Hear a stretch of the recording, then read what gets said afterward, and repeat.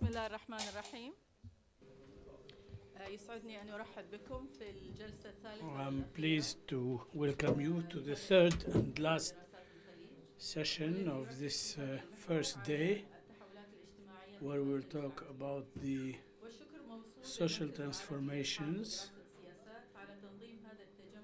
and we thank the Center for organizing this event, the development and making the changes, and it studies that through 4 papers.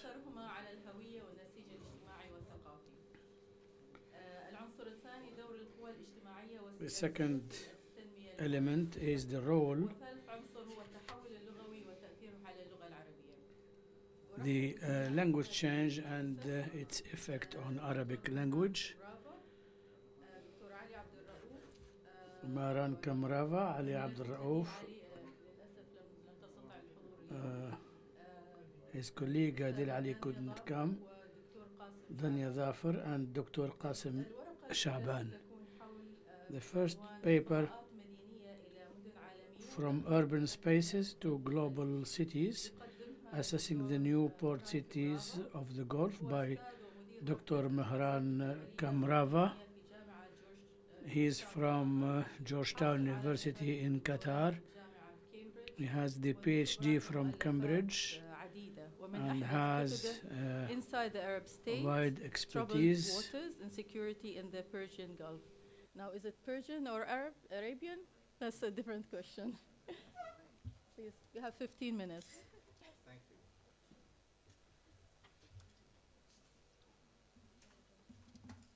Thank you very much. Thank you. Let me start by thanking the Doha Institute and the Arab Center for Policy and Research for this honor.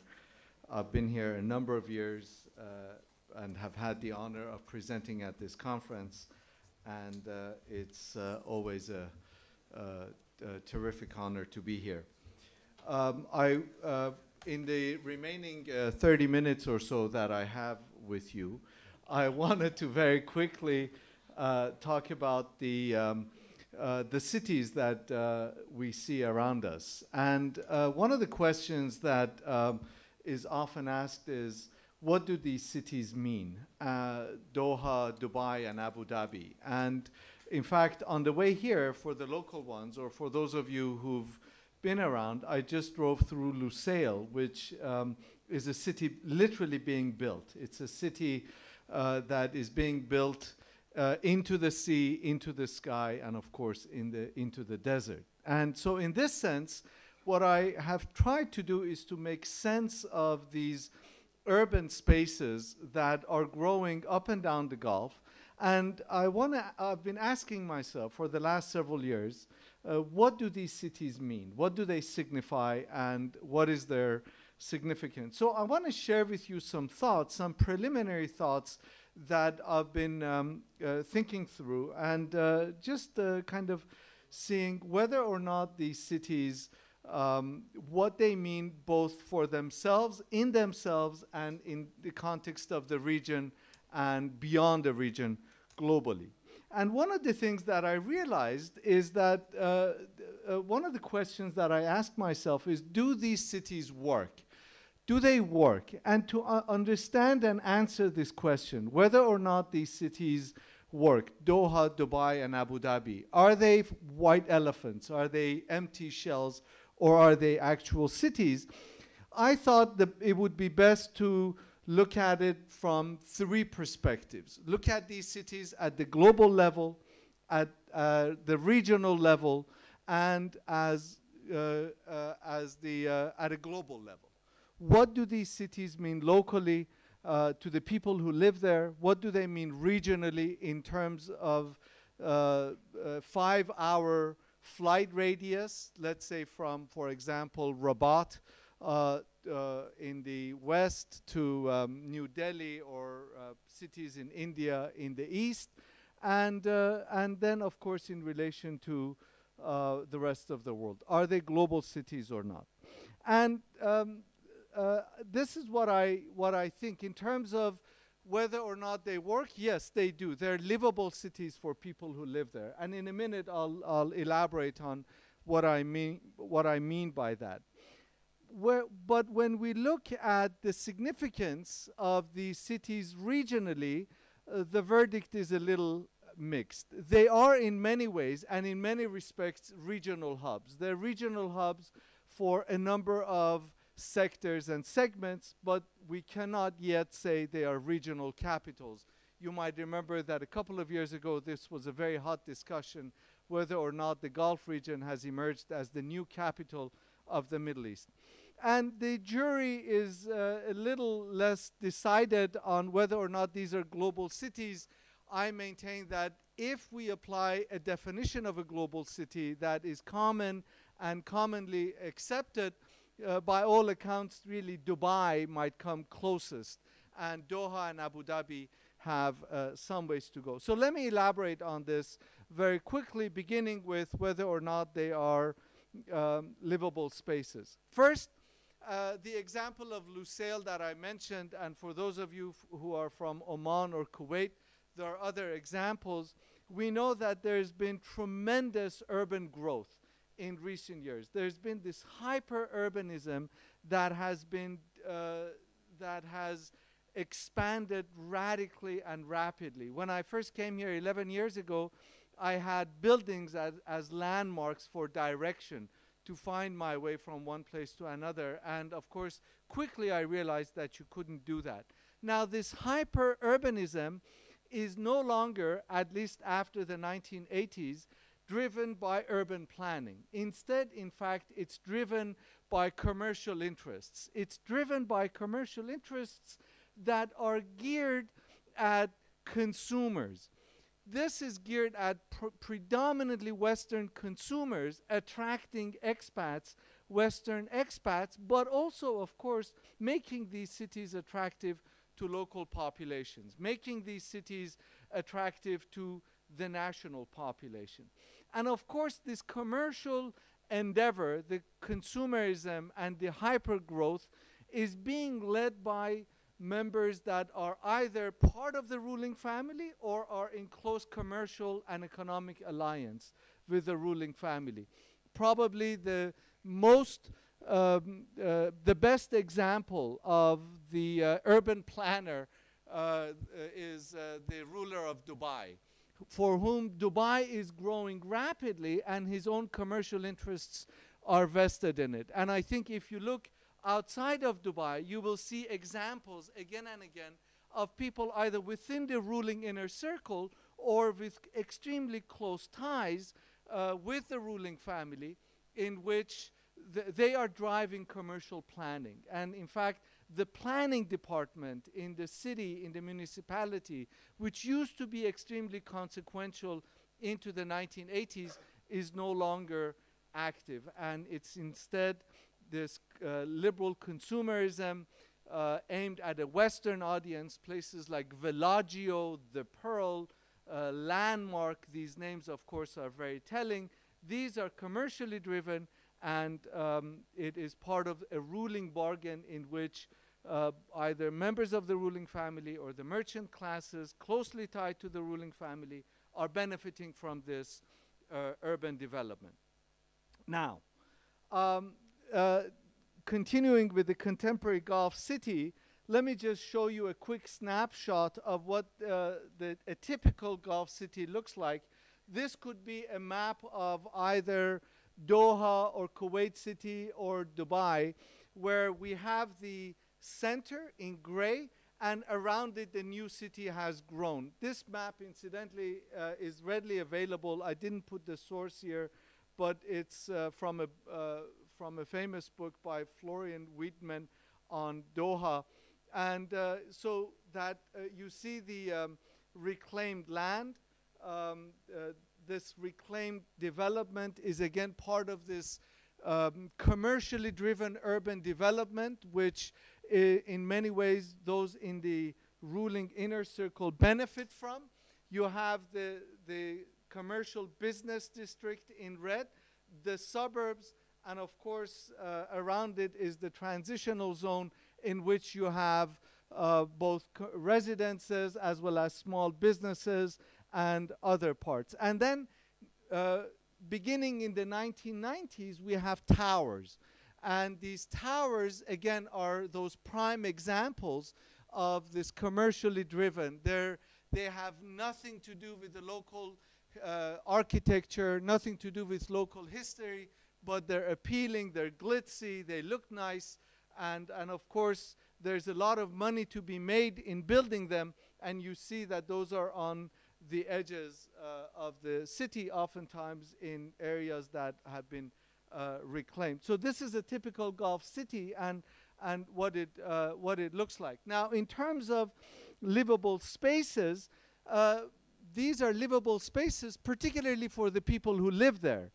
The population of these cities, in the broadest terms, can be divided into two groups. First, of course, you have nationals, which are part of a ruling bargain which the state really takes care of. And then, of course, you have the expats. And we know that there are, again, at the broadest level, we have three categories of expatriates. These categories are problematic, they're fluid, they're changeable, but we have the so-called skilled, high-income expats, many of whom live in either the suburbs or in the towers. We have the middle classes that are oftentimes employed in services sector, and of course there are the unskilled or low-skilled expats. Now, for all of these, what in local parlance, what in everyday parlance is called migrant labor, although all the expats are migrant workers, technically. So for all of these categories, whether nationals or expats, or whether high-skilled, low-skilled, or semi-skilled, these cities work. They are livable spaces.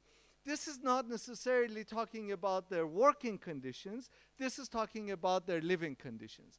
And in fact, there have been studies done by someone who's also involved here at the Doha Institute, and by colleagues at Qatar University, that have specifically asked people about their living conditions. And without exception, all categories of expatriates report that their living conditions have improved compared to what they were in their home countries when they moved here. Whether you are unskilled and live in a room with 20 other migrant workers, or you are part of a high-income expat family that lives in a high-rise, everybody reports that their living conditions have actually improved to what they were, whether it is in terms of safety or hygiene or living standards or the amenities at their disposal. So, in one way or another, these cities work.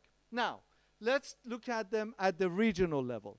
Are these regional, what do these cities mean in terms of the Middle East and South Asia? And when I talk about the region, again, I'm not just talking about the Middle East, but think about East as well, the East. Now, you know that in 2013, there was a robust scholarly debate as to whether or not these cities are the new capitals of the Middle East. This was started by Sultan Al-Qasimi in Dubai, and he said these are the new capitals. And the reaction was ferocious to Sultan Al-Qasimi's discussion of these cities as the new capitals. And someone said quite rudely, one Western or one Arab scholar in the West said, just because you have a preponderance of Lebanese singers doesn't mean you're the new capital of the Middle East.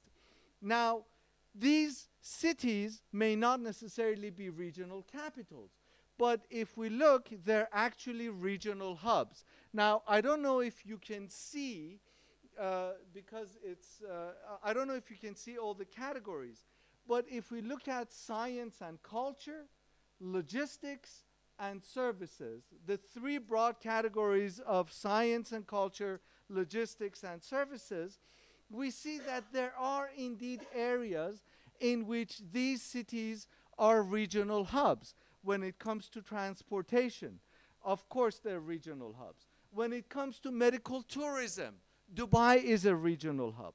When it comes to banking and finance, they're regional hubs. None of the traditional regional capitals, Cairo, of course, unfortunately, Damascus and Baghdad, you can't talk about them as regional capitals anymore.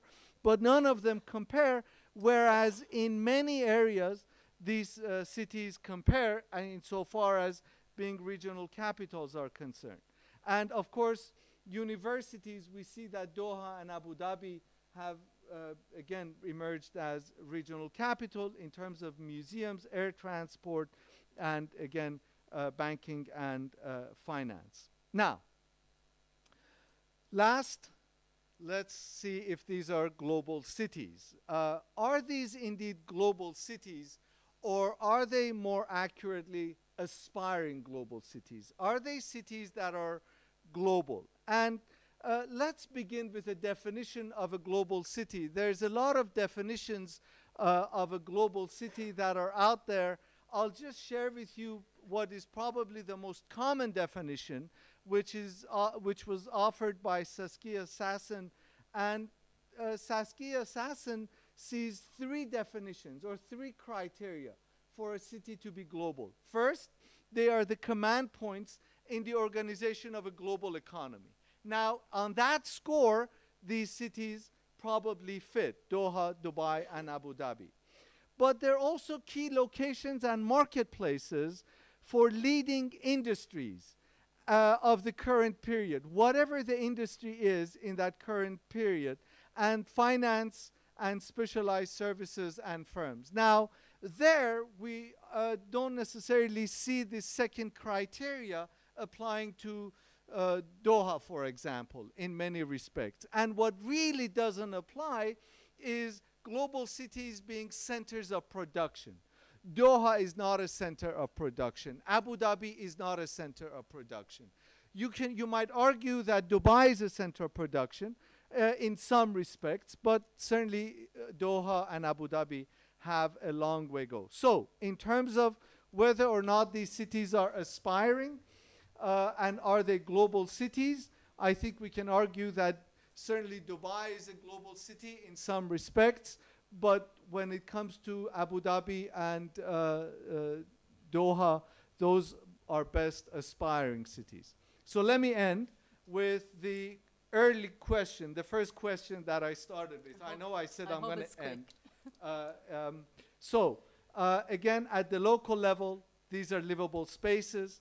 At the as regional hubs, they are hubs but not capitals. In most respects, but not all aspects of their functions. And in terms of global cities, they're really aspiring rather than actual global cities. Thank you very much. Thank you. Thank you very much, Dr. Mehran. It's a very interesting presentation. متحدثنا الثاني The next دكتور speaker, علي second عبد speaker, الرؤوف. Dr. Ali Abdurraouf. ورقته بعنوان His paper الخليجية المعاصرة. is about the modern GCC city from the particular to the general. He's a university professor, architect. He's also coordinator of a capability built in Qatar. Professor in HEBQ University in Qatar. His researches focus on modern GCC cities and also the vacuum in Arab Spring cities. He has a number of publications. The floor is yours. You have شرف كبير لي أن أكون بين البانل المتميز وأيضا the speakers and among the panelists and a big guest here, the Arab Center for Research and Policy Studies. Like to thank also my colleague for her contribution. Can you please keep closer to the microphone? The Scientific Commission skipped a part of the topic, and that made me sad. But at the end of the day, I found out that they were right to do that. So how can we have a title which is beyond the identity? So please bear with me. I'm not going to talk about the identity, but beyond the identity. We want to go outside the frame of the emotional dimension of shaping identity, especially the Orientalistic dimension. I'm very careful also to go out the prototype, outside of the prototype or stereotype of the GCC society, the rich society. And the best description we can use for the modern GCC city is an explored city, a moving city, an evolving and developing city every day. And these cities have a historical depth, and we look back how they were established before. They were fisher villages, and of course they are very much related to historical and social values. There is a narrative which is describing the development of these cities. Abdurrahman Munayef talks about the depth of the social and financial and economic change, and how the city in a very short time changed a lot. And this brings us to a question: was the GCC society able to move and change from a fishing society into an oil-based society, oil-based revenue society? And a society which is characterized by the financial dimension. He further speaks about the activity, the high activity of GCC societies and GCC countries. There was another version of the events. It's a novel called Tsunami, and this is a diagnostic of or a sad diagnostic of the situation of GCC area. In the first pages, this novel provides a flashback of the GCC area in 2195, which means after more than 100 years from now. The novel starts describing a painful situation. The GCC citizens stand in a queue waiting for their turn to get a visa to travel to Bangladesh to work as drivers. So the question, are we ready for the post-oil era? After oil vanishes or disappears, what are our options and our alternatives? Are we going to allow our citizens to queue up in front of the embassy of Bangladesh to wait for a visa? So I think that the post-era, the post-oil era is something we already see, and we see that the oil prices collapse, and this is already an index signal that we need to do something. Let us look what technology is doing. The first solar plane, solar energy plane, and it had already its first trip from Muscat, from Abu Dhabi to Muscat. It took about 6 hours, but we believe in the power of technology. But after 5 or 10 years, we might have like half an hour or 1 hour, and that will be similar to Qatar Airways or to any other carrier. So let's go back again to the post-oil era. This is something which has become a reality, and there is a need for an effort to look at the post-oil era in these cities. So we talk here about a multi-dimensional battle. What's going to be the future of GCC cities. I think that there is an unclear identity. What do we mean by identity actually? Global, Islamic, Arabic, GCC identity. Which kind of identity do we want? And also the oil revenue, which is shrinking tremendously, and also there are a lot of signals and questions that we see everywhere in the GCC cities. All the centers are decreasing. There's a big contradiction in expressing identity, and also the relationship between the human being and his environment. We have an increase in part of population which is living here only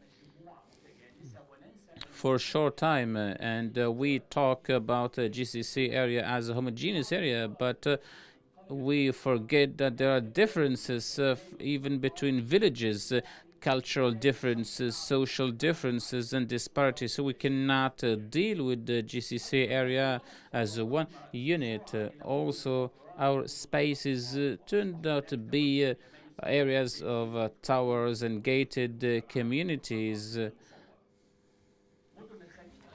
GCC cities are also characterized by a special phenomenon, which is punishment. When they build towers, we say it's not suitable. When they're building a museum, it's not convenient. When they're building universities, we'll tell them you don't have the will to bring about an educational revolution. So the GCC area is always confronted to a wave of criticism without having the necessary alternative. The map in front of you has two parts. This is Doha in 1937, 1940. This is the Doha, which is in this square in white. So this is the level of development of the city in 60 or 70 years. This is unprecedented. This is another area. If you know Doha very well, this is the area of Sheraton, and within 2 to 3 decades we witnessed a huge development. This increase in development makes us make a stop and think deeply. There was a quick wave of construction. Are we moving in the right direction? Does this development reflect our needs? In the studies I conducted with Hadil, we noticed in the last decade we found 3 paradigms. The first one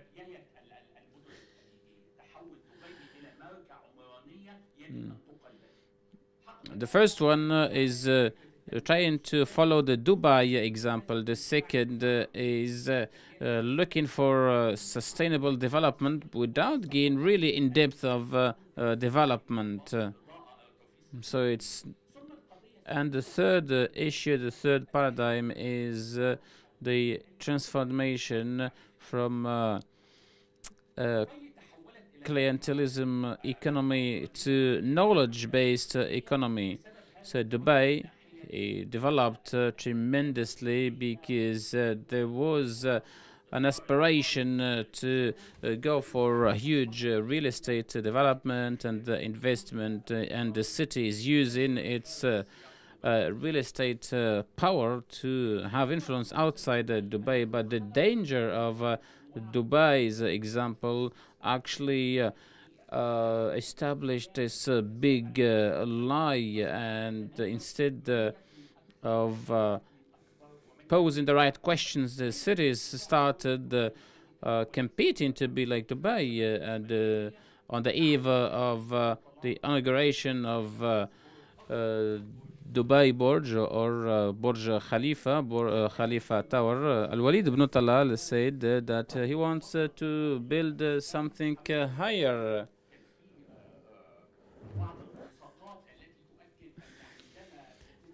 And some election candidates said, if you elect me, I'm gonna choose change your city and make it like Dubai. So Dubai has become an example of modernity and an example of development. So when we compare the different campaigns for comparing all these elements, so you see the difference between the pictures on the left side and those on the right side, moving from white and black.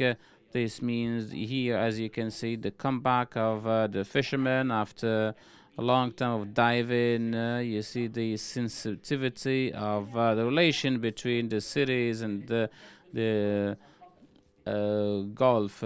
And here on the other side, the colorful pictures reflect the culture of consumption. And here, after we fall in a crisis, the same experts and specialists who advise us to build towers, they are laughing at us after the consequences of the financial crisis in 2008. There is also another problem also, especially in the last year, the collapse of the collective spirit and the domination of individualism, especially after the Arab Spring. I think this is something international to destroy collective space or public space, which is actually the foundation through which society can express themselves.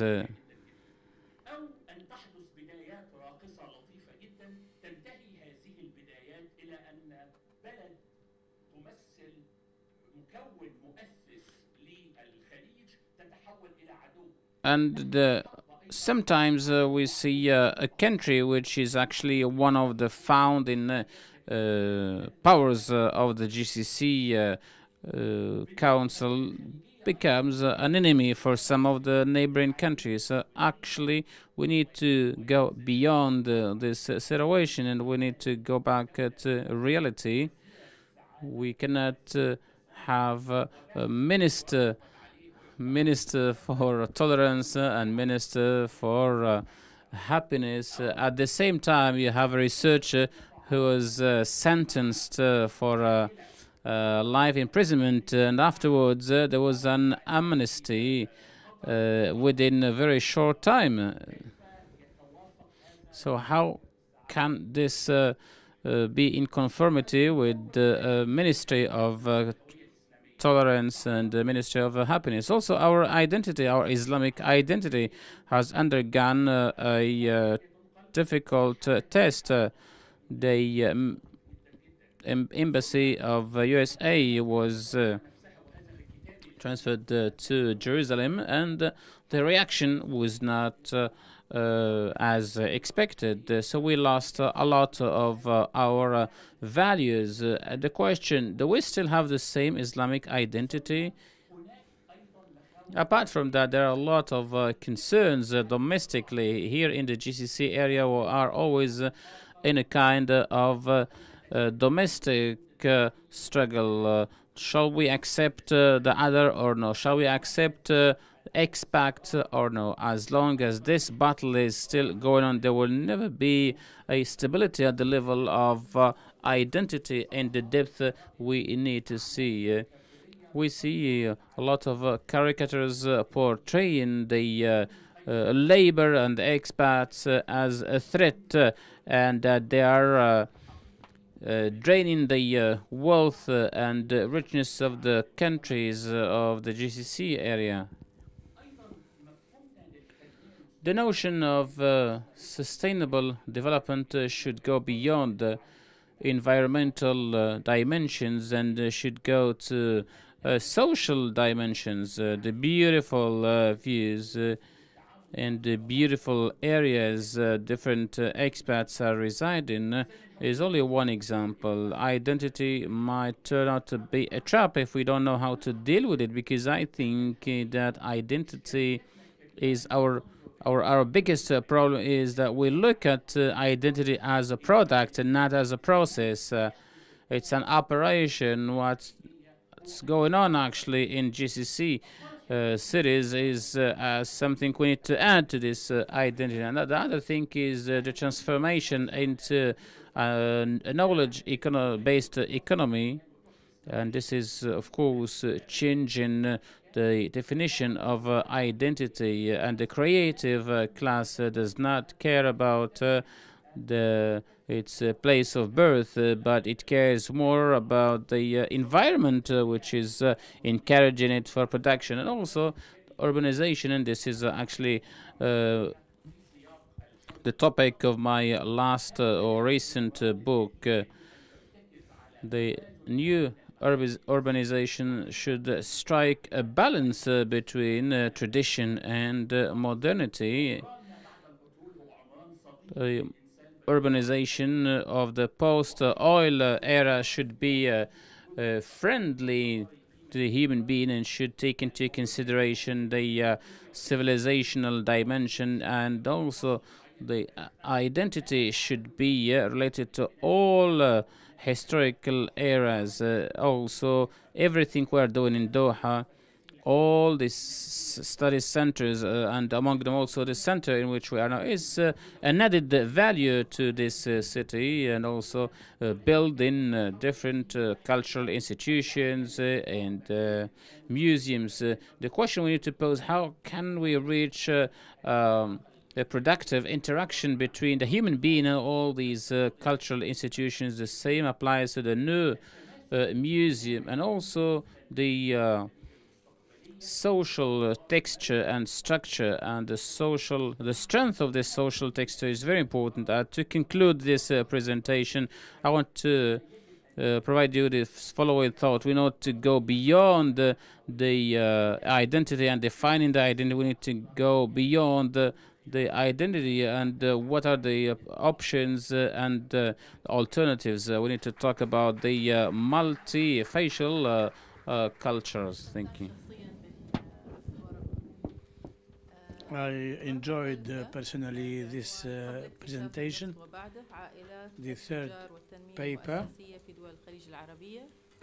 وتقدمها الأستاذة دانيا ظافر، وهي باحثة في Pre الاقتصاد and Post السياسي في Oil الخليج Discovery, العربية، Gulf وتعمل Merchant مديرة Families تنفيذية في منتدى and الدول في Institutional واشنطن. Development. عملت سابقا في جامعة الدفاع الوطني. She worked in National Defense University about the Middle East, and she was an economic researcher, and she published many studies and papers, and contributed in writing a book. تفضلي دكتورة. دكتورة هي طالبة دكتوراه في نفس الوقت، فناديها دكتورة خلاص نختصر. Thank you. Is this working? Can you hear me? You need to press. Sorry. Yes, I guess since they already call me Doctora, there's no reason to graduate. Thank you, Doctora, for the kind introduction. I had the chance to moderate her presentation in Washington, and now she's moderating mine. I didn't set an alarm for hers, though. I also wanted to take the chance to thank the Arab Center for the invitation to a much-needed, thought-provoking forum on the Gulf region. The emergence of the Gulf's rentier economies coincided with a process of state formation that, since their inception, has caused the Gulf states to have certain distributive characteristics. This pathway of development has caused a stickiness of certain institutional arrangements that were crystallized at the critical juncture of the shift from the pre-oil era to the post-oil era. The question that I would like to address today is, how has the strength or weakness of merchant coalitions during the pre-oil era in Kuwait, Bahrain, and Qatar affected the trajectory of institutional development? One critical period that led up to the discovery of oil is the pearl trading era before the 1930s. It set important precedents for development pathways in the Gulf for two reasons. First, the interplay between the merchants and the state placed the development trajectories of critical state institutions. Second, the period of the pearl crash is the best indicator in Gulf history to mirror a crash how a crash would look like for an economy predominantly dependent on one source. In evaluating the three cases, there were three main factors that influenced institutional development. One striking factor is the diversification of trade due to their geostrategic locations in the pre-oil era. The second one is British involvement in domestic politics. And the third is the interplay between revenue extraction apparatuses and main players of revenue producers. The common thread among all three of these variables is the role that the merchants played in the outcome, the trajectory of institutional development. It's important to note, not all merchants were equal. The more dependent the merchants were on pearling, the less power they had in the political economy following the industry's crash. This has significant implications.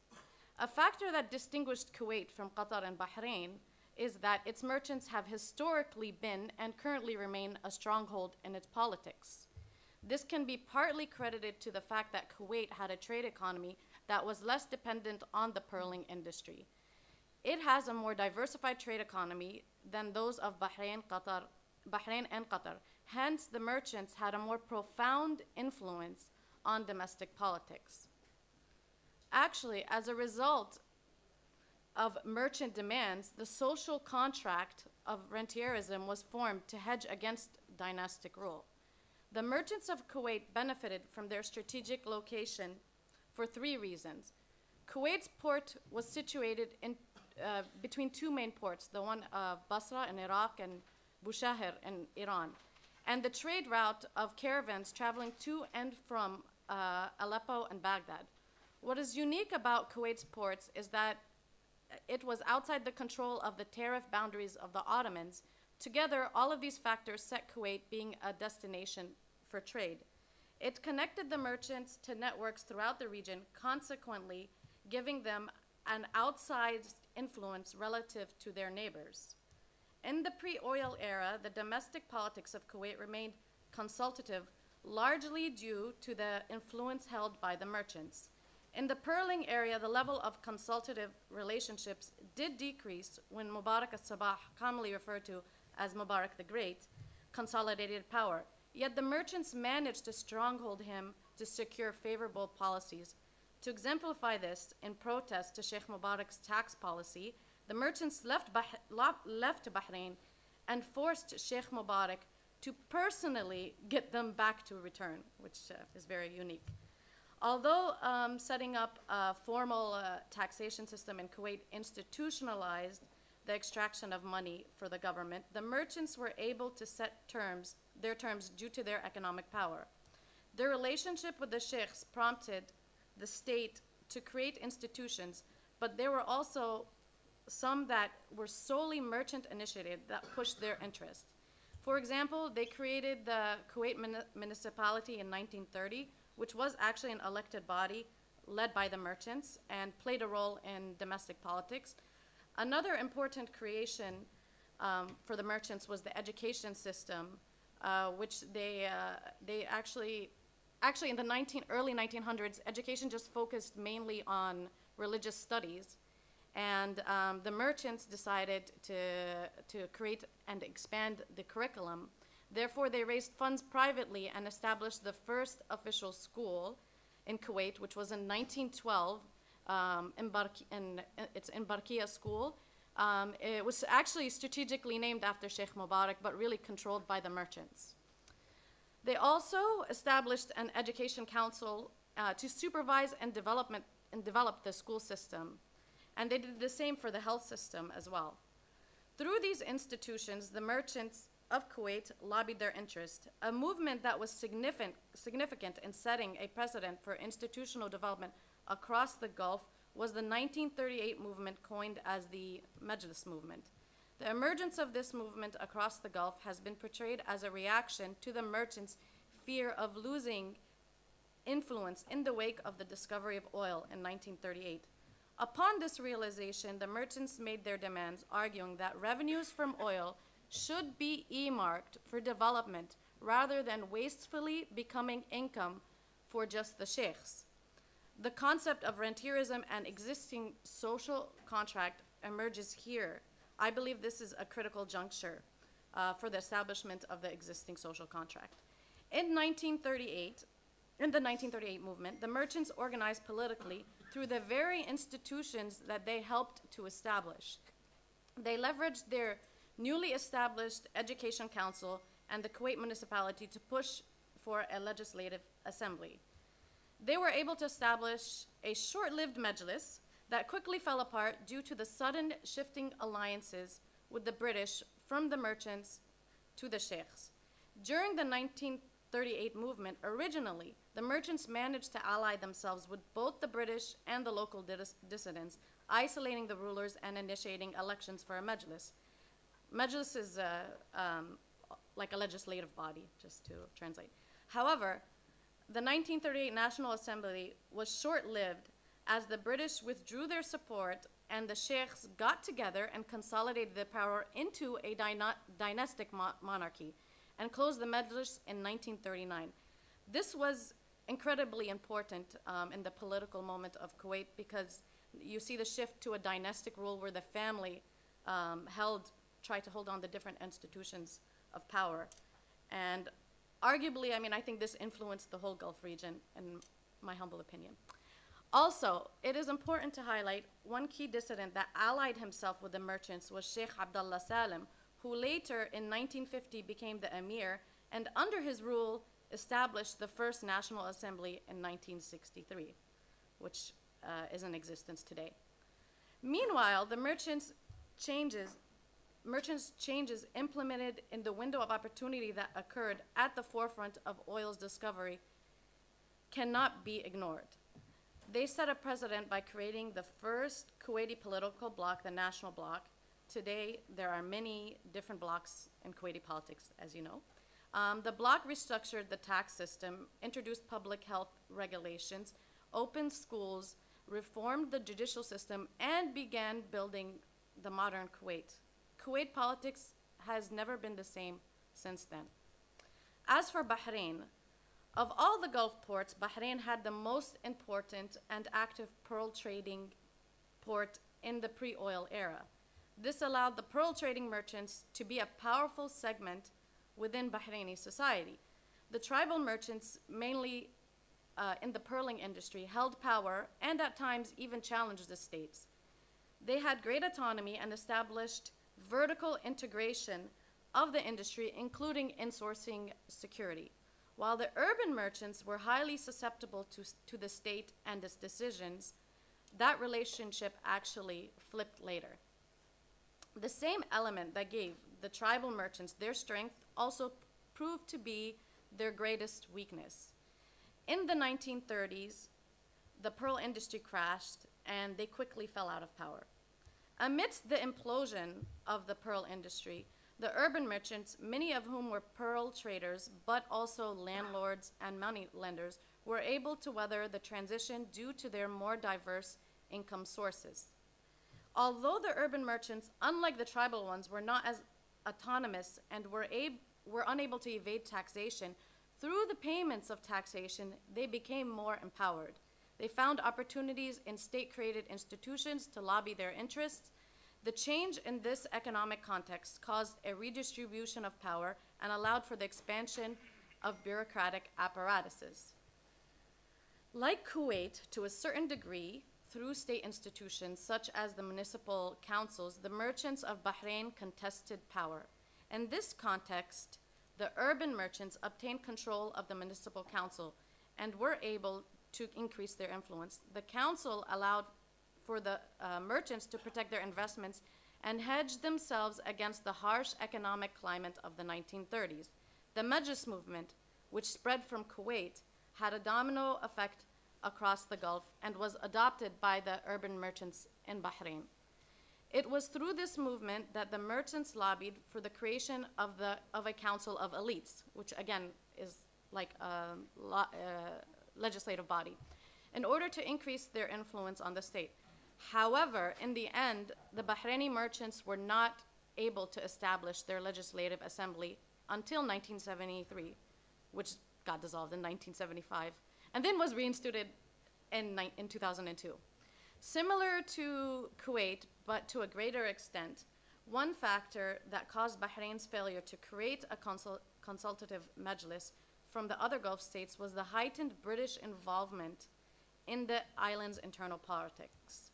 Charles Belgrave, a political agent of the British, had a direct hand in shaping state leadership and the development of Bahraini institutions. He saw it against the British's interest to allow the creation of any entity that would be equivalent to a parliament. Arguably, had it not been for the British, it is highly likely that Bahrain's National Assembly would have been first founded in the 1930s. The case of Qatar differed from Kuwait and Bahrain in that there was very little diversification from the pearling industry. This had a domino effect on the economy's institutional development in the pre and post eras. The location of Qatar lacked the strategic advantages of Bahrain and Kuwait, and due to that, there was actually, the merchants never really developed a strong coalition. Additionally, there were other factors that affected them, like in 1783, some of the main players, some of the main merchants left to Bahrain for political reasons. Also, unlike Bahrain, Qatar didn't have a debt system where the pearl divers were in debt to the merchants, so the merchants didn't have that level of power and leverage. Another distinction when compared to the other two countries is the revenues, the government revenues were rooted in the pearl industry with less emphasis as the merchants as brokers. In this context, they had, the merchants had lower bargaining power and they were greatly weakened. And there was actually no Majlis movement in Qatar, which ironically, it didn't happen in Qatar, but it did happen in Kuwait and Bahrain. The fact that the merchants were unable to create a bloc to negotiate with the rulers and that the leadership did not consolidate power through a taxation mechanism that could independently support the government meant that Qatar could make little progress in institutional development prior to the discovery of oil. And it's interesting to note that the British didn't have a strong involvement in Qatar until 1950, and that's when the institutional development process happened. Today, not only is the social contract affected by the relationship sealed on the eve of oil, but also the institutions that affect the trajectory of private sector development. The existence of a strong merchant class in the pre-oil era had grave implications for economic development trajectories. Today, Kuwait's merchants are strong and control a large part of the private sector, even though I believe the government is still stronger. Qatar, on the other hand, has a government enterprise-based economy, whereas Bahrain is on the brink of reaching its status after the pearl industry crash, where the autonomous pearl merchants were facing the same challenge as the Bahraini government today as resources are running out. I know they discovered oil, but that hasn't come into fruition yet. Okay, the Bahraini government dependent on oil wealth has now turned to the business elite. And actually, if you look at the Chamber of Commerce now, the business elite, they actually competed very viciously to get those seats because they know that it's their turn. In the pre-oil era, Kuwait had the most diversified economy and Qatar the least, while Bahrain was in the middle. It is indisputable that their geostrategic location was a defining factor correlating with their respective levels of trade diversification. Similar to their level of diversification, there was an identical trend in the merchants' level of power as a political bloc. Another striking relationship appears when you evaluate these parliaments, which are vital institutions for legislation on economic development, with the level of power they have relative to the level of power the merchants held in the pre-oil era. There is a clear trend in how the consultative relationship is driven by merchants reflects in their respective legislative bodies. Kuwait's merchants were on the forefront of creating institutions critical to state formation. I'm almost done. Before the discovery of oil, such as establishing an education system, healthcare, and distributive apparatuses. Yet commonly, it is identified that Kuwait's current state is also receding in its institutional development. Today, it is evident that the merchants have a heavier hand in private sector development in Kuwait, while in Qatar, their development is more dependent on government enterprise, which is arguably more efficient in the case of Gulf economies. I'm going to go to my concluding points. In conclusion, dissecting all of this, there are key trends that can be derived here about how merchants set precedents for existing institutions. Where merchants exited, a different political economy emerged. That is reflected today, also evidenced in the legislative bodies. The merchant demands for oil wealth to be shared with the population set precedents for the social contract of today's Gulf frontier economies. The reaction of the interplay between the merchant and the government led to the establishment of dynastic leadership across the Gulf.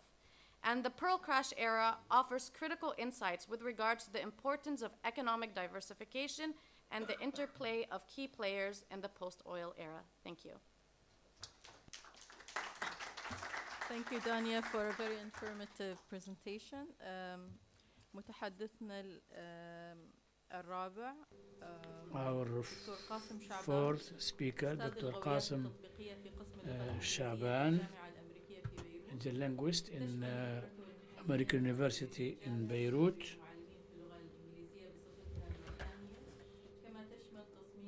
So his subject will be linguistic transformation in the Arabian Gulf and its impact on local and regional identity. وعنوان ورقته هو التحول اللغوي في دول الخليج العربية وتأثيره في الهوية المحلية والإقليمية. Good evening. Assalamu alaikum wa rahmatullah. I'm sorry I am going to speak in English and I'll try to stick to time. Try. My introductory remarks is that I will start with people in the Gulf area have felt that there was no genuine development and innovation after years of independence and a huge expenditure. The reform initiatives. They cannot see it? It's not Okay. on. Yeah. Okay. Okay. The reform initiatives that were taken, whether in education or economics or socially, were always plagued by problems dooming them to failures. Localized rather than holistic and comprehensive planning resulted in meager outcome for enormous efforts. Actually, in fact, if you look at one example would be the Arabic language. We always hear all kind of beautiful announcements. المجلس الدولي للغة العربية was established in Beirut in 2007. They had one of the most ambitious plans.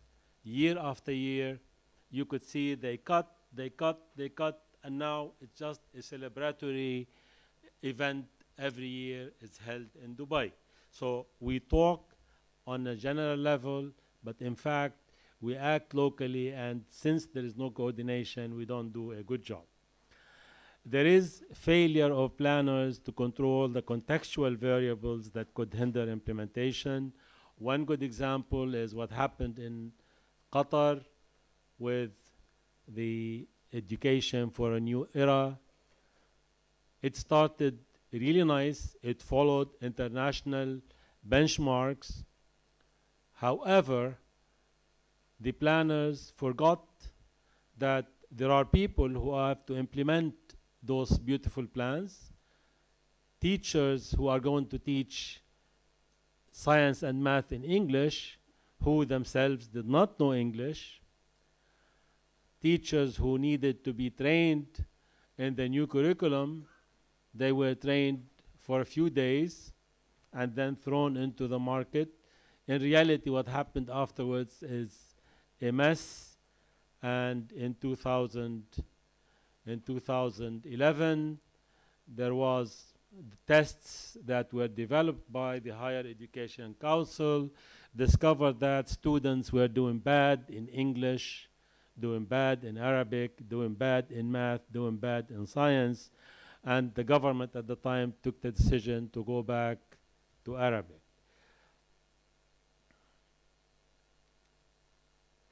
I will start by talking about the sociolinguistic diversity in the Gulf area. First of all, we have diaglossia, which mainly means the presence of standard Arabic, modern standard Arabic, alongside the vernaculars in all the Arab countries.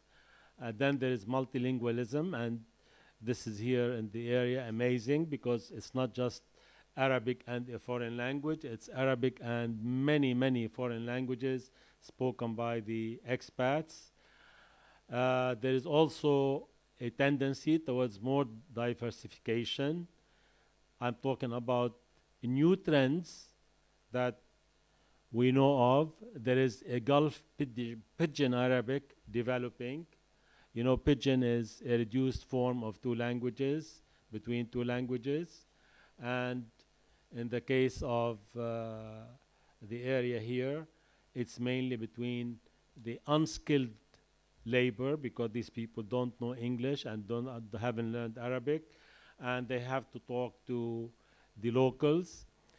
In Lebanon, something like that was called Madame Pidgin, because it's basically domestic help, and the lady of the house gives the maid orders: do this, do that, only verbs and nouns, verbs and nouns. No more, no prepositions, no adjectives, no adverbs, and so on. There's also social media Arabic, which unfortunately is not even written in Arabic orthography. It's written in Latin orthography, what people know as Arabizi or Franco-Arabic, where even they have created for the Arabic sounds that are not found in English, they added numbers. And in addition, you have the emoticons, the abbreviations, the borrowings, the code switching. So many things are happening in the sociolinguistic scene in this area. I start with standard Arabic. Despite the fact that many people think that standard Arabic has not changed, it's the language of the Quran, it hasn't changed much. In reality, it did change. Standard Arabic, people still think of it as the language of the Quran, the language of pre-Islamic poetry, the language of science and philosophy in the Ma'mun's era and in Andalus, the language of media, literature, and social sciences after the 19th century Renaissance. Arabic, however, despite what people say and all the calls you hear about endangered language, the threats to Arabic from all sources, the conspiracies against Arabic, Arabic is still an official language in 23 countries. It's an identity symbol for young Arabs, and I did review many research articles in which learners who are learning English or French as a foreign language, when asked about Arabic as an identity symbol, they showed great attachment to Arabic. They think of going into a foreign language only as a utilitarian, practical move, but the symbol of identity would always remain Arabic. Arabic nowadays is a media language. Al Jazeera, Al Arabiya, even France 24 and Sky and so on. There are so many satellite networks that use Arabic. However, it's not really 100% standard Arabic. It is a mixed Arabic, and this is part of the tendency, this is part of the transformations that are taking place. Arabic is thriving in Islamic countries as a language of the Quran. People learn it as a second language in order to read the Quran and learn about Islam. Arabic also remains a pan-Arab language. If you go from the Gulf to Morocco and you have difficulty communicating with them, you resort to standard Arabic. Arabic is a UN language, one of 6 UN languages, And Arabic is a foreign language in schools and universities all over the world. In the United States, after 9/11, the jump was enormous, like 15 times the number of students that they used to have before. So I think Arabic, despite all the calls we hear about its death and so on, is there to stay.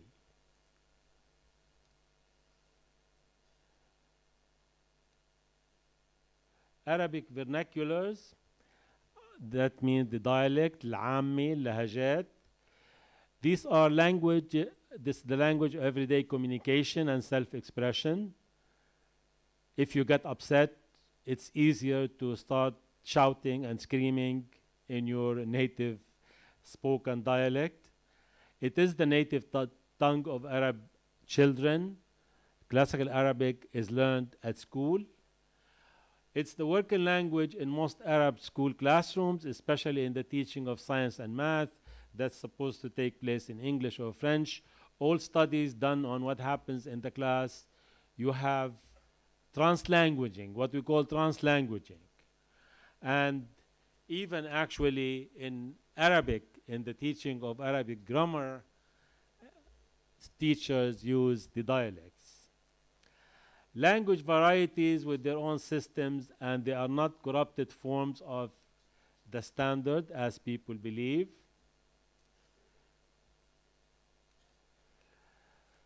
The Arabic vernacular's vitality, they have evolved, developed, borrowed, and created new terms and forms of expression.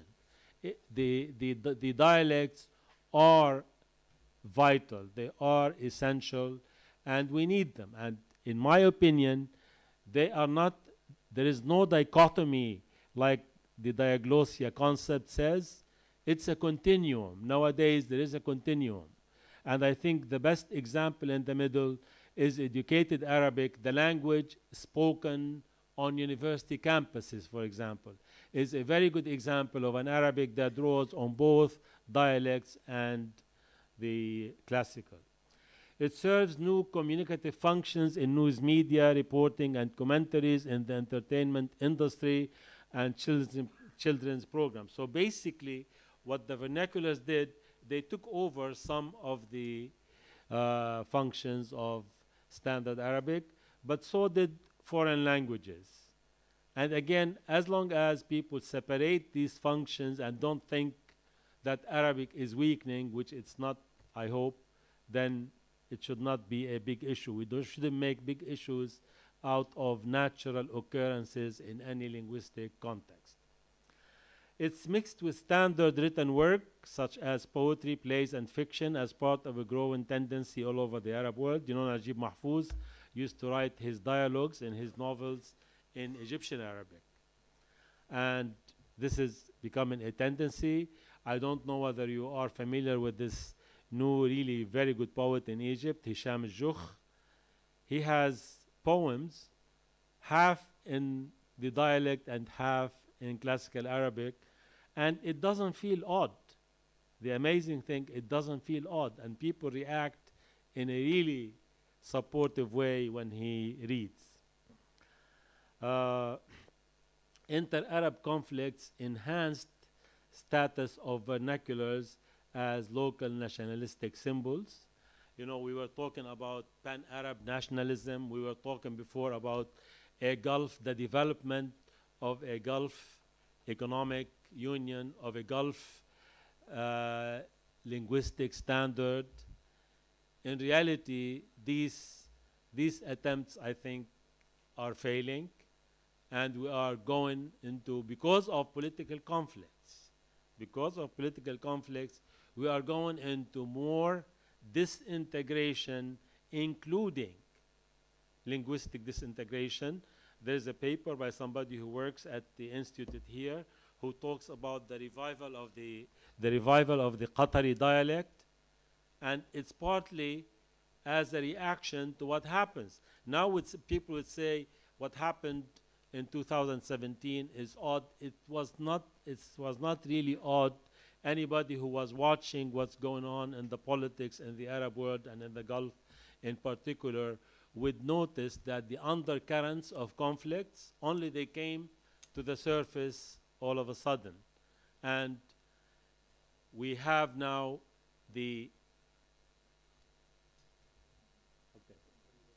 we have all these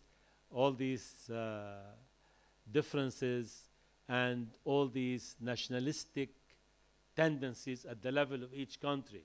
So instead of pan-Arabism, pan-Gulf, we are going into local nationalism. And I think in the long run, it's really dangerous for all the Arab world.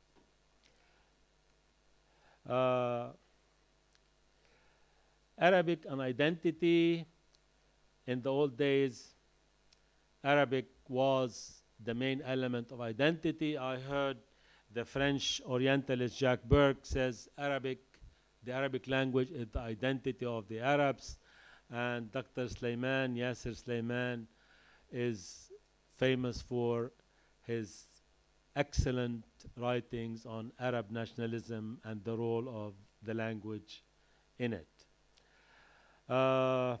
Using English as EFL and more recently as EMI, English as a medium of instruction, is bound to cause a devaluation of Arabic in the eyes of its speakers, or an outright rejection of EMI, as was the case in Qatar. The language failed as an identity. The Arabic language has always been the main pillar of identity. I think it has failed. And I think religion has failed as identity. Ethnicity has failed as an identity, because we all know the tribes, the same tribes, roam all over the area, and now they cannot even see each other between one country and another. The problem with Arabic lies in the policies or lack thereof that would protect, reform, and strengthen the role of the language. I want to move into conclusions. The absence of clear and balanced language policies could result in poor academic achievement of learners in schools and universities. And really, there are no clear policies. We start well, mainly because we copy from the West. We have, everybody talks about standard base, everybody talks about benchmarking, everybody talks about learning outcomes, but on the ground, we are where we started like 30 years ago. Keeping Arabic as a medium of instruction for humanities and social sciences only is a great disservice to a language that has in the past preserved and developed the human scientific heritage. Not just preserved, but also developed.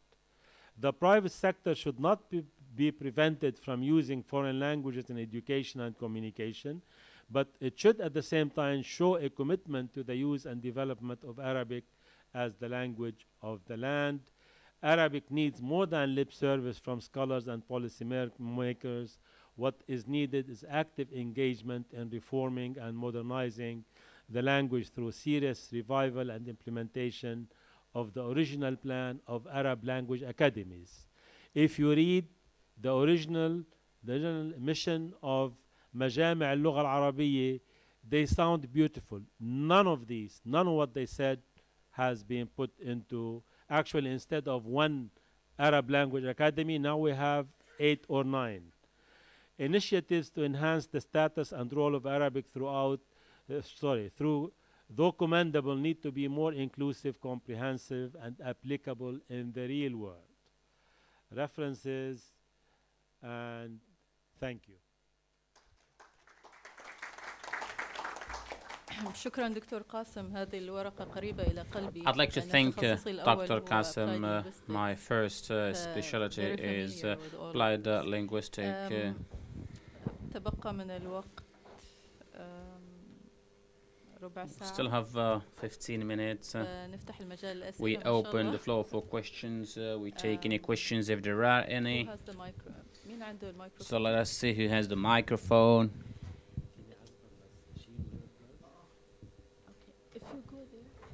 الشخص اللي آخر على اليسار، أول واحد رفع إيده. ممكن تعرف بنفسك Please introduce yourself and then ask your مرحبا. question. أنا أولا First of all, محمد الهاشمي طالب دكتوراه محمد الهاشمي, عن PhD شباب وبناء القدرات student. الوطنية في قطر. لكن أولا ببدأ بكومنت لك عهود. أنت قلت لنا استمتعتي جدا في You said you enjoyed this المحاضرة lecture very much. دكتور علي. كلهم. أنا كنت محظوظ أكثر I لأن was, دكتور علي قبل تقريبا 7 أو 8 سنوات خذيت كلاس عنده وكنت محظوظ كل To أسبوع take one of the 3 ساعات. classes of كنت أدرس عنده the sustainable gentleman, development. so I was studying actually empowered me to, sustainable and development, motivated me to and do my he PhD. empowered me علي and شكراً motivated me. واستمتعت Dr. جداً. Ali, thank you so عندي much. سؤالين معلي لو I have سمحت. two أدري اليوم questions. آخر اليوم بس عندي I سؤالين know ببدأ that, من دانيا. Dania, my question to you, very interesting presentation, very interesting also analysis, and very interesting. You mentioned a lot of interesting points about the relationship between the merchants and the leadership, we can call them in Kuwait. My question to you is, can we consider this relationship and the prosperity that resulted after this relationship as a form of crony capitalism or not in Kuwait? And my second question very quickly is to the last presenter. Do you think that the decline of Arabic language as a lingua franca between foreigners in countries like Qatar also contributed in minimizing the role of Arabic or at least weakening its presence? Thank you very much. Okay. دكتور محمد. معلي بعمل لك رياضة. شكرا.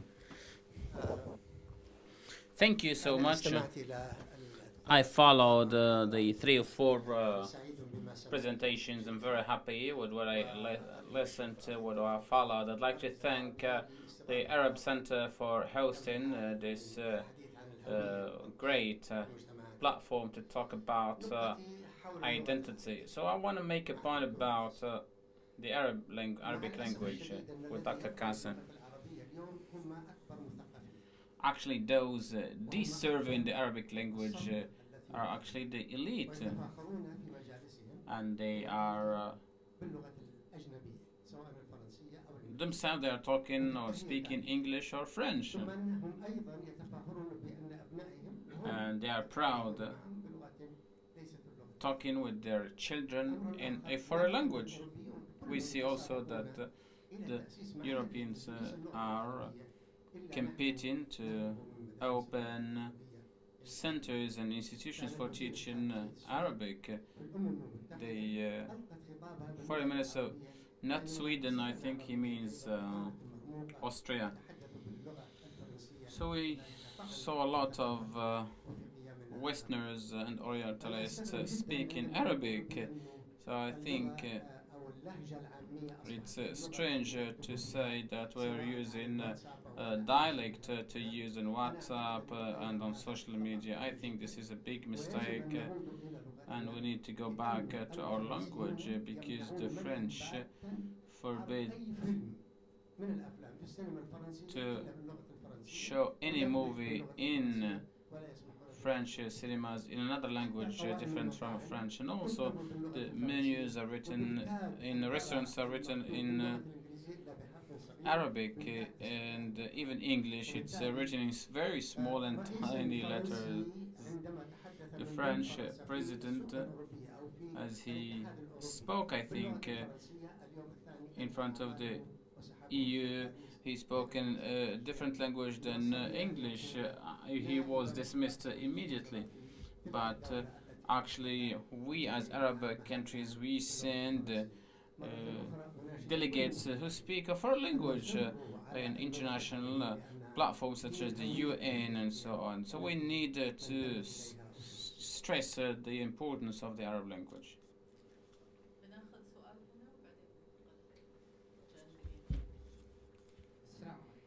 Assalamu alaikum.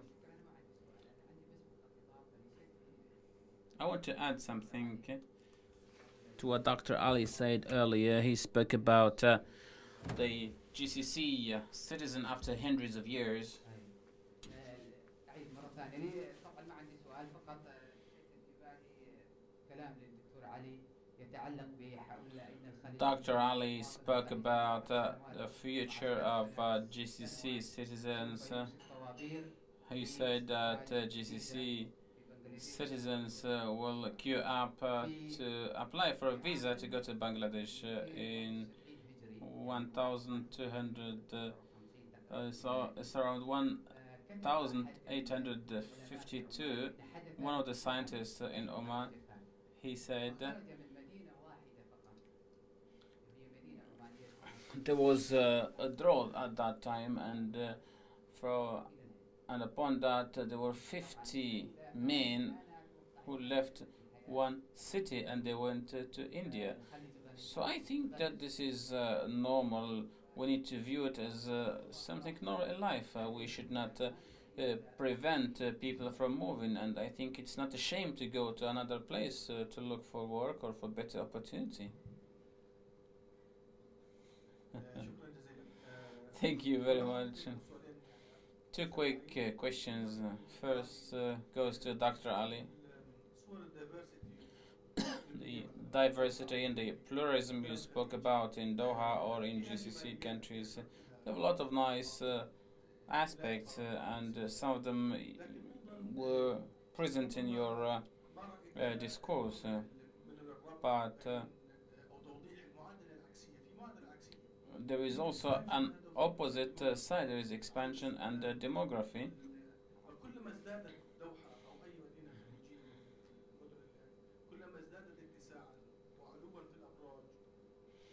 So the more demographic pressure we have in GCC cities, the more or the higher the towers will get, and the more people you will need also. This is creating also a demographic problem. And actually this issue is not discussed, and maybe specialists and experts avoid to discuss this topic.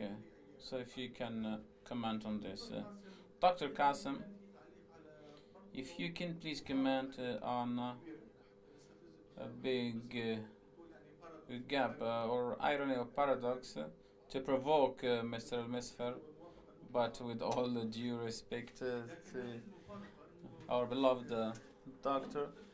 The region of GCC may be the only region in the world and maybe in the universe, if we admit that there are some populations elsewhere.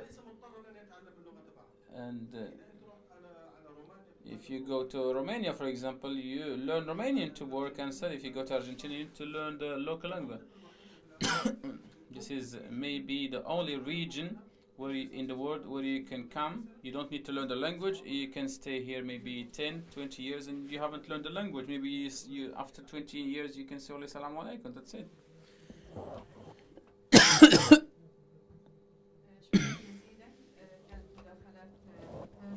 Thank you very much.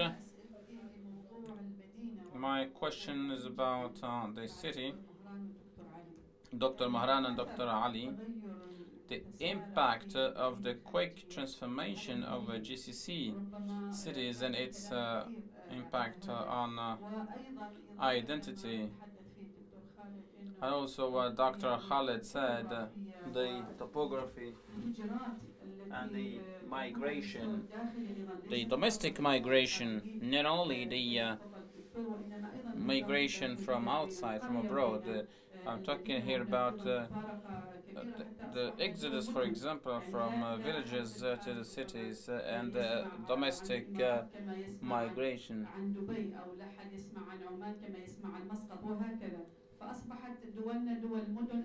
So our countries have become countries of cities and not cities of countries, because maybe Dubai is much more famous than UAE, or Doha is much more famous than Qatar as name, or Muscat and so on.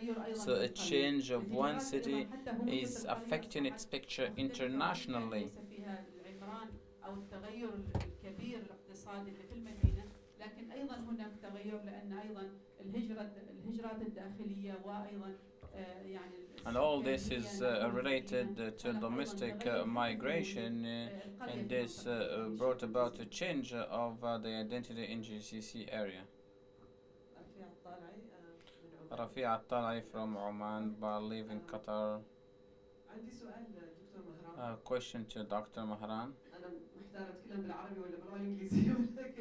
I don't know. Shall I speak Arabic or English? How how do you describe GCC countries in one word? Do you think they are modern or traditional societies, and why? Dr. Ali, a great presentation. And the post identity or beyond the identity, it's a great idea. We need to think about it actually, because you spoke about diversity and pluralism, but can you tell us how are we gonna look like? Are we gonna look like USA or another provocation of Dr. Kassim? A big paradox. Dr. Kassim spoke about English and he was talking about Arabic. So what made him talk in English about Arabic? To provoke you, I think. بناخد 3 أسئلة فقط. اوكي مين يدفع أكثر؟ اوكي بناخذ الأستاذ هنا وبعدين هنا وبعدين الأستاذ خالد. I'm not making exception بعدين. استفزكم بعد كلام إنجليزي. يعني شكرا على جميع المساهمات. أنا حقيقة استمتعت. I'd like to thank all the panelists and speakers. I have two comments. The first one relates to identity. So I don't know the details of the papers, but there is also always a polemic and a controversial discussion related to identity in the GCC, its presence and its texture and its established. If we want to compare it with other countries such as Syria and Iraq, I think they are leading the situation of the identity and the presence of GCC societies, which think that they have the same tradition, the same culture, the same language and religion. So for me, they are very much advanced, regardless of the demographic components, talking about labor and so. I think these are only reason for a short time. The second issue relates to the way we study cities. I think this is something quite difficult. First of all, we need to define the ideological and the urbanization level of every person. Dr. Ali showed us Daphne and or West Bay, and he spoke about urbanization in Qatar. But you might have a Marxist who comes and asks you, well, why you didn't go to the industrial area? Industrial area has many more people, and they are actually those who are producing in the country, and they are providing the added value for the country. So before studying the city, and Dr. Sassan and Manuel Castan and all the contributors who studied urbanizations, we need to define what is that city. And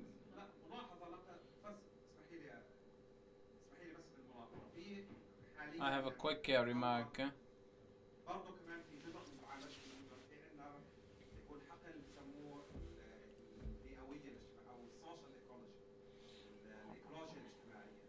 I want to talk about social ecology. Microphone. And I think social ecology is important for us to study the situation of GCC cities because the starting point is comparison between human being and his environment, social, environmental, social and cultural environment. For example, in Qatar if you go to Villaggio,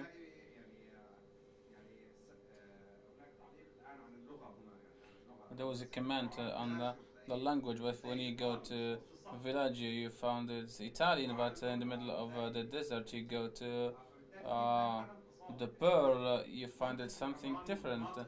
So the urbanization logic is in contradiction with its environment, and this is a very sensitive. This means a destruction for the culture, for different aspects. ممكن بس إذا في سؤال تسأله لأنه إحنا خلص الوقت. عليا خلصت يعني ثلاث اسئله بشكل سريع يعني شكرا جزيلا خليل اعلان رئيس برنامج العلوم السياسيه في معهد الدوحه. انا عندي ثلاث اسئله مباشره. I have three quick questions to Mehran, Dr. Ali, Dr. Mehran. يعني فقط عايز اعرف the political impact of this regional hub. Is there any political impact of a city like Dubai or Abu Dhabi or Doha to have political influence in the Gulf? So because you didn't touch upon this, I'd like to drag you back to your main field of political science. دكتور علي كالعاده مداخله ممتازه واكثر من رائعه. A great presentation as usual. علوم سياسيه نبعد بعيدا عن وننظر للابعاد الاجتماعيه. So you spoke about the economic and social dimensions.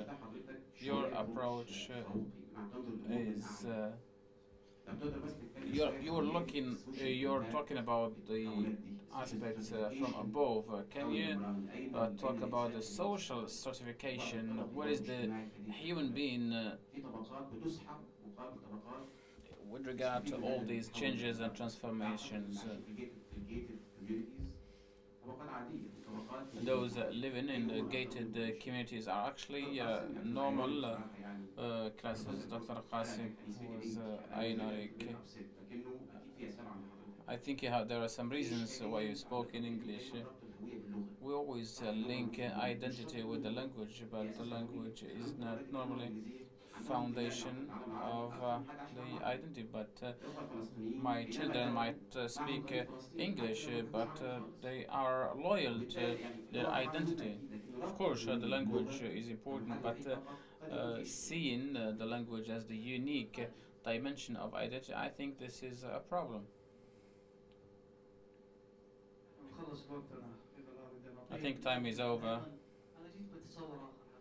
I came with a different concept to this gathering. The first shock came from Dr. Mehran. He spoke in his books about society, but today he focused about the cities, about construction, and we did not focus on the human being itself. Of course, there are a lot of transformations in the GCC area. For example, today we didn't talk about three important problems, and these problems have become really a big burden. So we spoke about the Shia, Sunnah, villages and cities, and this is influencing or impacting the situation in the GCC area. I invite you to deep dive into these problems. Should not talk only about construction and material, and I think we spoke enough about this issue during the last 30 years. Therefore, I think we need to focus now on the human being. We need to activate anthropological studies, actually. Last question. What is Hassan from Qatar University? Quick comment regarding the first two presentations, Dr. Mehran, Dr. Ali.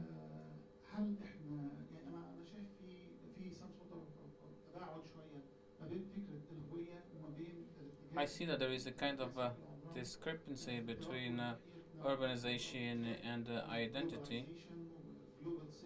And it's something different than globalization and global city and regional rural. Are we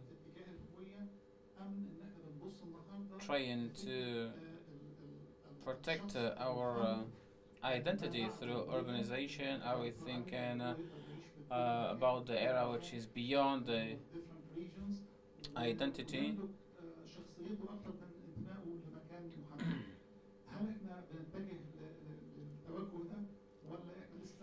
So is this the future we are aspiring for?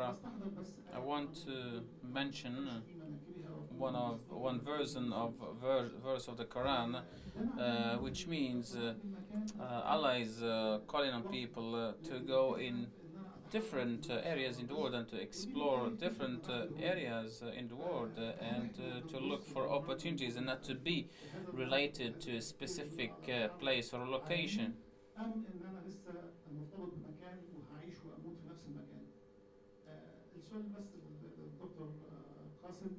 Question to Dr. Kassim, the idea of language and also its importance and teaching it in universities. The fact of adopting the language, the Arabic language as the official language, but if the scientific production nowadays is not in Arabic, so you need to learn other languages. If we don't have translation services and capability, how can we use those publications and references? So we are relying on foreign sciences, and these are available only in a foreign language. Last question to you, Doctor. You spoke about the relation between the societies in the pre-oil era and also the relation with the leadership. Nowadays, what is the relationship between these parties? There is a large part which is very important. There are lots of global dimensions, and these dimensions are impacting the institutions we establish nowadays. So I didn't see the foreign intervention in this process, the process of establishing institutions. You spoke about England maybe one time or two times, but I don't think that this really had a big impact. دقيقتين لكل متحدث. حاولوا تجاوبوا على الأسئلة اللي تقدروا عليها. already عدينا الوقت يعني. All right, thank you. Very quickly, domestic migration within the GCC. Historically, Middle East cities have been very segregated along ethnic, religious, and tribal lines, and GCC cities have been no exception. What we're seeing as a result of choice, as a result of government policy and economic preferences, is in the GCC and integration of the cities. So, for example, you have some neighborhoods in which some tribes are concentrated within the city or some extended kin group, but they also have second residences. They have a villa in one of the reclaimed land areas, or they have an apartment in a tower. So that's a really good point. The question about modernity and tradition, I think in some ways that binary doesn't necessarily hold in relation to the GCC. Modernity and tradition, there is some sort of hybrid identity that is emerging. Because GCC countries are so easy to govern because of demographic size and the fabric of the political system, I think in many ways state leaders have been able to play a very influential and consequential role in shaping people's identity. And so, for example, we see public art, Qatar, elsewhere, and identity here in the region has been subject to dynamics that are different, for example, in places like Egypt or Iran or elsewhere. Social ecology, there was a discussion about social ecology. I think that's quite important. Yes, one's relationship with their surrounding environment tends to be very important. There was a very important question about the political impact of regional hubs. When I actually started doing this research, that's what drove me to look at the cities, because up until 2013, 2014, Qatar was trying to shape the destiny of the region. Then after 2015, it was Abu Dhabi that now thinks they can shape the destiny of the region. So there's this hubris, this sense of false pride that comes with these big buildings where political leaders think they can shape the destiny of a country like Egypt or Syria or Iraq or now Yemen or whatever. The problem is that these countries become subject to their own false pride, and so either they discover that they cannot get involved in Syria and Libya and they need to back down, or they get caught in the quagmire that is today's Yemen. So I think you ask a very important question. Dr. Khaled pointed to the importance of the human dimension. I couldn't agree with you more, but that of course is important. But I think it's also important to ask, what does Doha mean 50 years from now? Is it going to be an empty shell, or is it going to be a regional hub? What does Abu Dhabi mean? What does the UAE mean in terms of larger human history? I think the question that you point to is incredibly important, but I think there are other dimensions. And then the discrepancy between urbanization and identity. Are we protecting identity through urbanism? This is, I think, very important, because in the 2000s, in the 1990s and the 2000s, there was this wholesale embracing by local policymakers and local rulers of whatever was modern. Then, now there's been a rediscovery of tradition. Actually, it's a reinvention of a politically influenced interpretation of tradition. So, for example, we have the desert rose that now symbolizes the Qatar National Museum. Now, I think there's a legitimate question to ask, to what extent does this desert rose represent Qatari tradition, heritage, culture? But somebody somewhere decided that it does. And so I think, yes, I think you ask a very, very important question. And I think that is also something that we need to discuss. Maybe next year. Sorry. Now you're in the hot.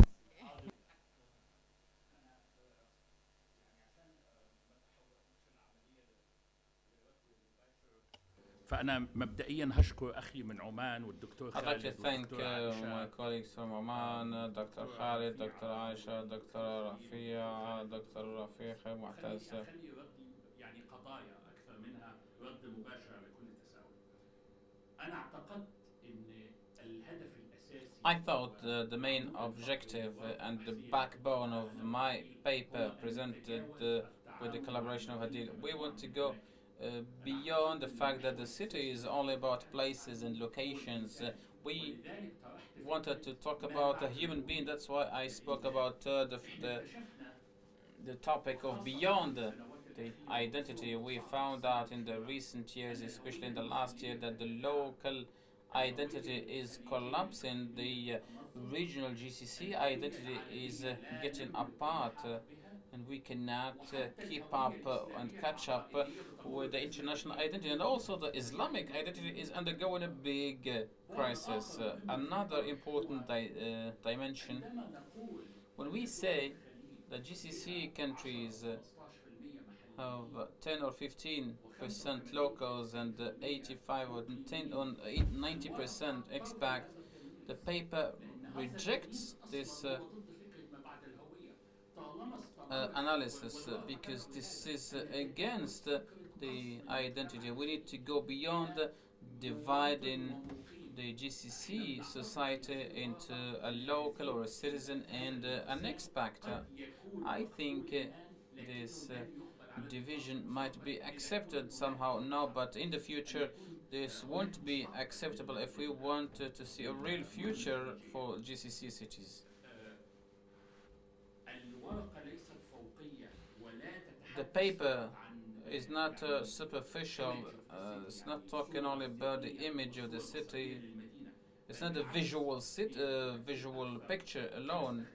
but it focuses on different things. I spoke about public spaces in Bahrain, how these public spaces become a traffic complex or problem, or the way we deal with labor, because we know that they are in the region of only on temporary basis. Therefore, we call through this paper to put an end to this situation of non-pertaining to the country. So you can reside here 5, 10, 20 years, and your suitcases are always ready if you want to leave, and this can never give you a feeling of belonging to that area. Thank you.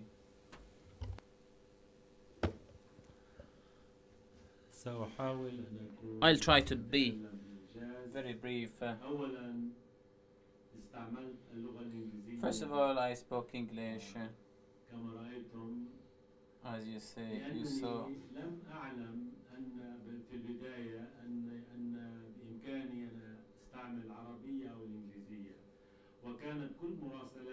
So I didn't know that I can choose a language for my presentation. So all my communication with the center was in English. That's why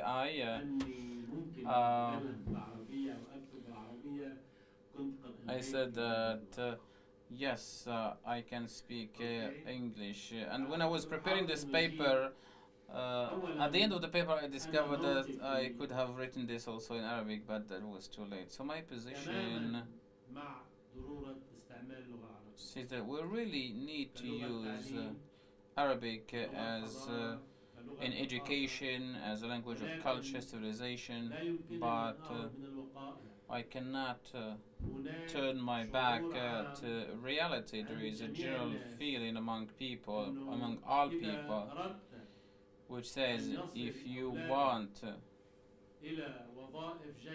to see your children in good positions and to gain good knowledge, so they need to study in English. And there was a test conducted in Beirut in the Association of Al-Maqasid.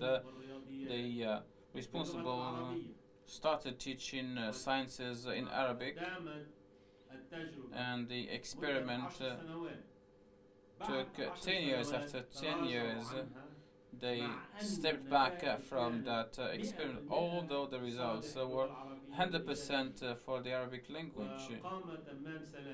And Tamam Salam, he was the director of the association. He held a press conference and he said, today I'm gonna talk about the most difficult decision I took in my life. We used the Arabic language and the usage was very successful, but we lost half of our students, and we shut down more than 25 schools alone in Beirut. So there are a lot of facts and on the ground. As we heard repeatedly, the families or the parents reject to teach their children Arabic, and they are proud to talk with their children in English or in either foreign language. This is a situation, not language. They know that teaching children in a foreign language, of course, this has a lot of impact on social classes. This is also against the logic, because we know that wealthy children, they go to elite schools which focus on using foreign languages, and poor or vulnerable classes go to different schools. Of course, there are a lot of disparities and discrepancies in this regard, and this might lead also to a revolution. And we witnessed also a lot of revolutions because of economic situation. And regarding identity and the impact of language, so I'm not linking identity with the language alone. Identity is related to different factors, and among them is the language and the race, religion. Also the common history, ومنها الطموحات the aspirations or the common aspirations. المجتمع مقسوم في طموحاته بسبب If society is divided at the level of its aspirations because of the current situation, this is not going to help the issue of the language. كيف ندرس اللغة العربية How shall we teach Arabic?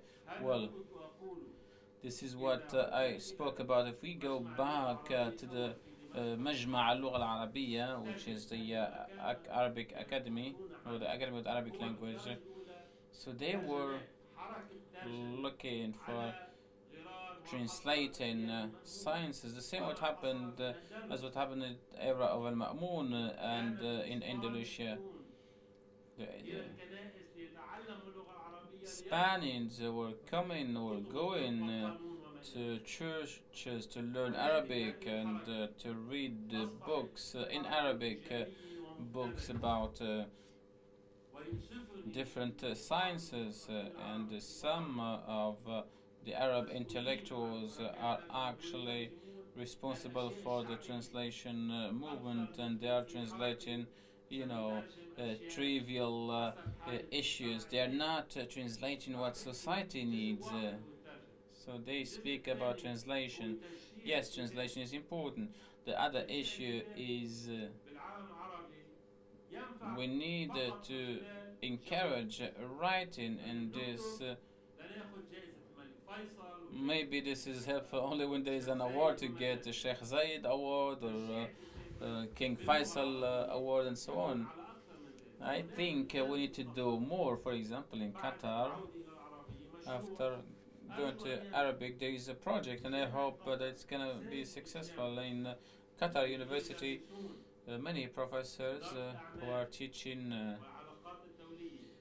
international relations and management, they were asked to write and publish in Arabic.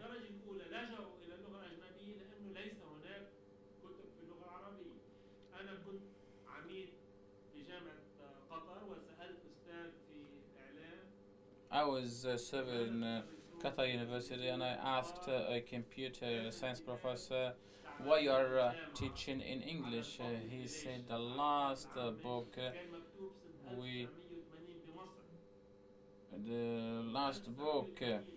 about international relations was in Arabic, and that was in 1980. So we cannot still use the same book for 2018. Therefore, Qatar University asked its professors to write and publish books.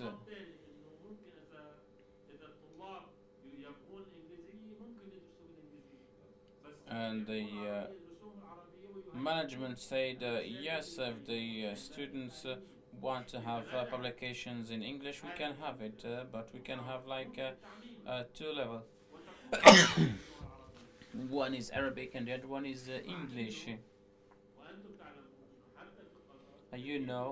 Also in Qatar, a lot of families, they don't like to go back to the Arab language as education medium, so they prefer that their children go for English. Okay, on that note, I'm going to speak in English. Okay, to answer some of the questions, which I only got two, but is the relationship between the merchants and the state have some element of crony capitalism? Yes, undeniably. But the level varies from country to country, even though it's omnipresent. There's also a point that I would like to make is it's not necessarily good or bad. I mean, there's some good elements that came out of the relationship of the merchants and the state, and there were also some negative ones. I mean, Kuwait is a prime example that in that era, it was actually Kuwait was very influential, and whatever role the merchants played did spread throughout the region. However, today, as I mentioned, Kuwait's institutions have kind of rescinded in development, even though the merchants do remain very strong. And one striking case that was very interesting for me when looking at this. All the way in the Asia Pacific, Japan, after the World War, was devastated, and the equivalent of a merchant class there, were completely eliminated. And what happened was they were on the forefront of innovation because there was not what you would arguably say crony capitalism. So it's not necessarily true that the existence of merchants mean that development is going to move forward in a progressive manner. Now, when you look at Korea, which is a comparative country, the merchant class is there, and Korea did develop very well as an innovative economy, but not to the extent of Japan, arguably. So now the same thing, you can come back and look at Qatar and Kuwait. Qatar and Kuwait have a different domestic political landscapes, and you see that the merchants play a stronger role in Kuwait, and they don't as much in Qatar. I mean, Qatar has developed very well, I mean, right now on the global stage. But Kuwait, obviously has its place among the Gulf countries to be on the forefront of development and a lot of issues, and one of them is freedom. So, I mean, like I said, it's in between. It could be good or it could be bad. Depends on which angle you look at it. And then you asked me about the relationship between these parties and the global dimensions. I mean, this was actually from a broader project, so I was really focusing on the historical aspect. From the global perspective and the historical aspect, obviously the British played a huge role in shaping the institutions. And you see different levels of their participation in this process. And they were very involved in Bahrain, less involved but still involved in Kuwait, and absent in Qatar. And that made a huge difference also in their institutions. In reference to a global role today, I mean, if you look at some of the merchants, certain multinational companies do give certain merchants exclusive access to certain brands of cars and other things, and that does affect their economic power and leverage. And I guess it depends on who's giving them access to those multinational brands, and that will shape like the trajectory of how things develop based on that. At the end, I'd like to thank all the speakers and panelists, and sorry if we took more time than expected, and I wish you a very nice evening in Doha. Thank you.